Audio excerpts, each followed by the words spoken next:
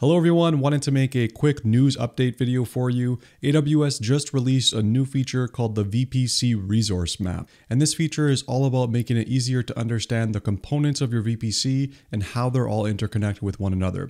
So let me show you how this feature works through a hands-on demonstration in the console. So here we are in the AWS console in the Create VPC wizard. And this was the default screen that you had to use to create a VPC prior to around March 2022. And you had to input just some basic items here, the name tag of your VPC, the CIDR block, and some other details here.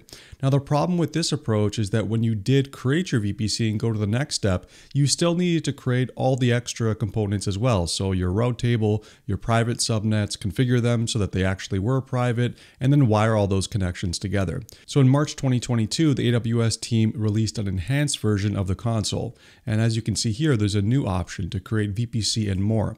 When you launch this page, this gives you kind of a preview mode of what you're going to be creating, and it makes it a lot easier to create and configure your VPC.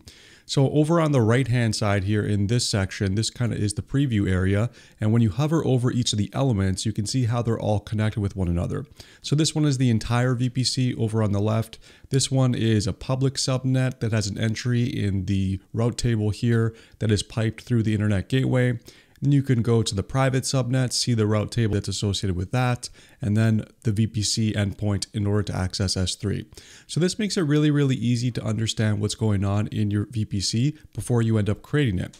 And then in addition, over on the left-hand side here, you can input a whole bunch of different settings and toggle some of the options. So if you want to change the number of availability zones for the subnets, you can do that here. You can see we just got an extra one.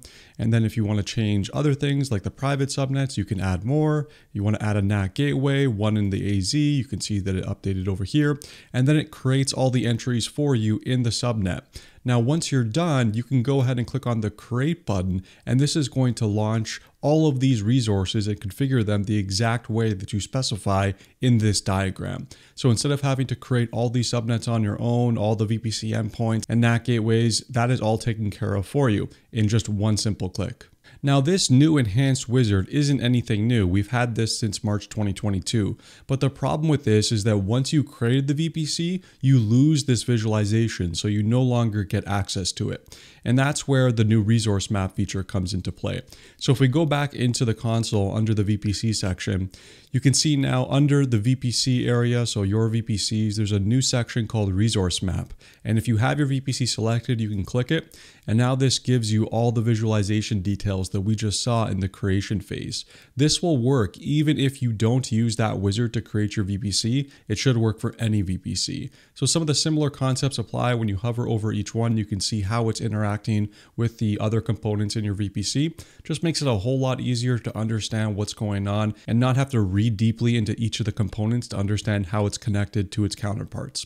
So hopefully you enjoyed this video. If you do, check out this other one on the right where I show you how to create those public and private subnets. And thanks so much for watching. I'll see you next time.